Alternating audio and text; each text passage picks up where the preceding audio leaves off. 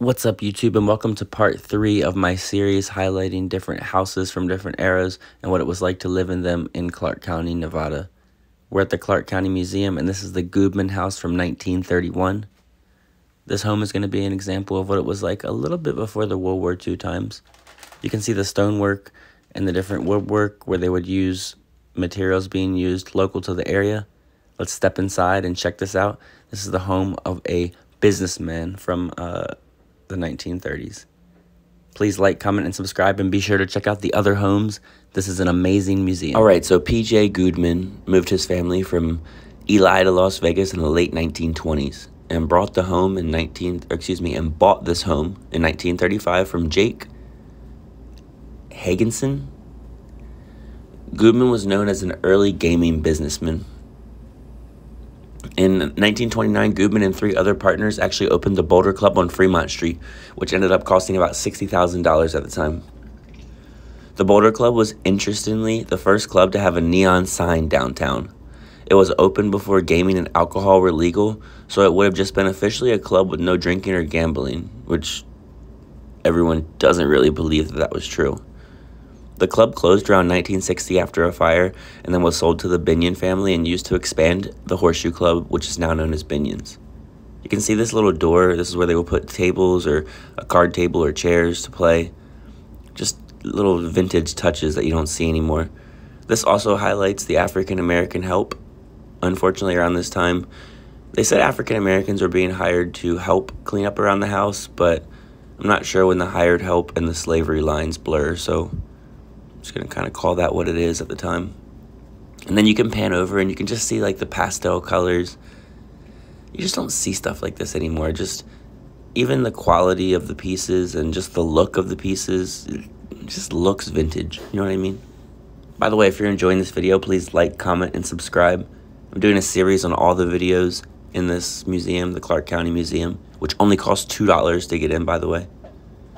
And there's a street called Heritage Street, and they have all these different houses on it. So this is one of them that I'm highlighting. By the way, I think that this house, although it is built in the 30s, it's themed to the 50s.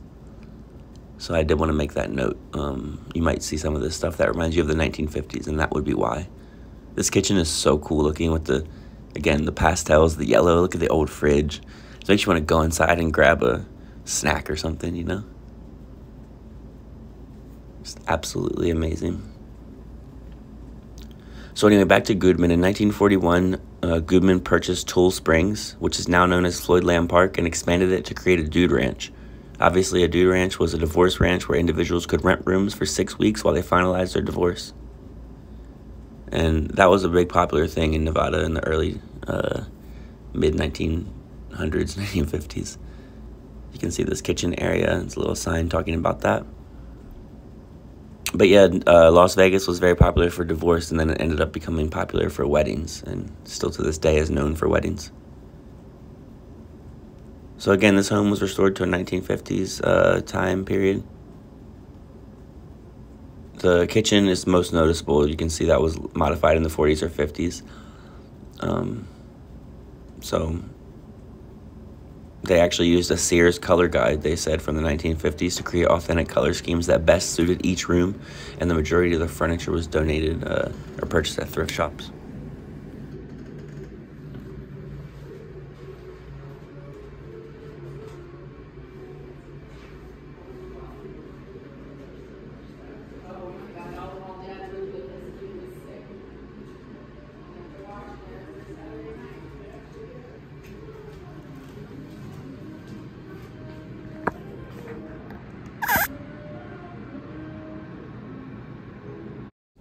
So this add-on room just features different things of the era.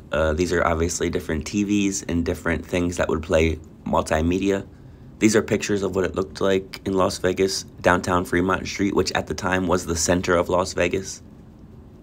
And then we're going to go over and we're going to check out this all-green bathroom. If this doesn't give you a taste of the 1930s, 40s, or 50s, I don't know what does. I just love how when you look at it, it looks like someone is getting ready to go take a shower or go start their workday. It just really gives you that feeling. Look at the mint green toilet paper. All the way down to the, you're going to see it in 1 second, But the flamingo floor mat, I mean, how Las Vegas 1950s is that? Let me go over to the bedroom. This is a pretty spacious bedroom. Again, it just looks like the family's going to just pick up and start their day. But this place is awesome. Again, if you're enjoying this video, please check out my other videos. This is part 3. So I have part 1, part 2. I think there's going to be a part 4.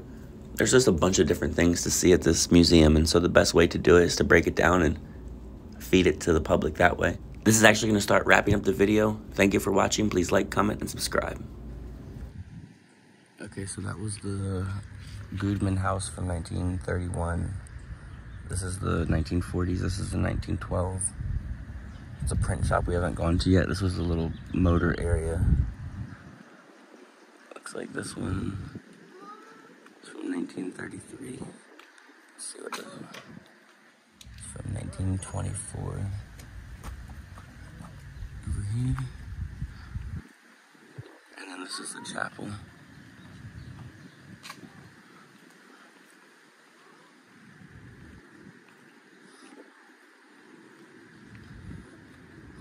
So we're gonna skip this dedication area.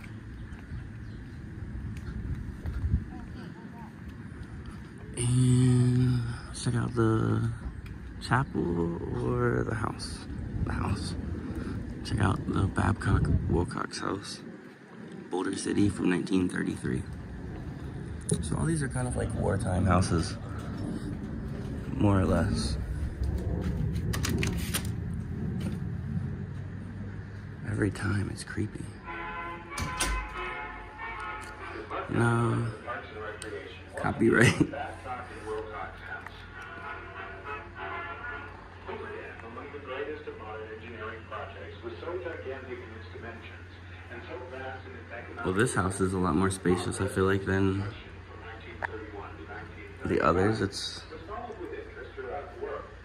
except this is kind of tiny dining room area, but when you go into the kitchen, you can see the ice box and all of the kitchen utensils that would have been used at the time.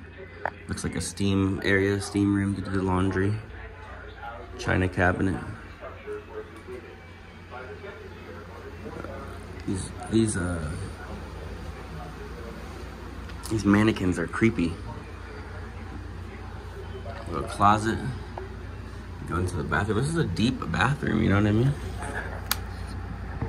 Right? Like that tub is far away. A lot of space.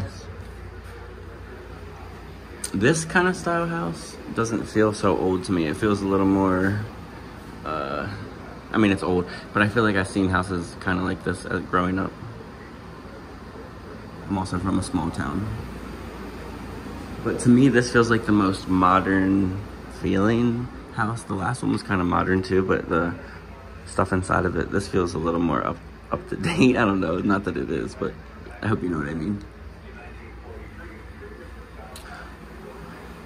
So during this time, there was some auctions going on for land, as you can see in Boulder City.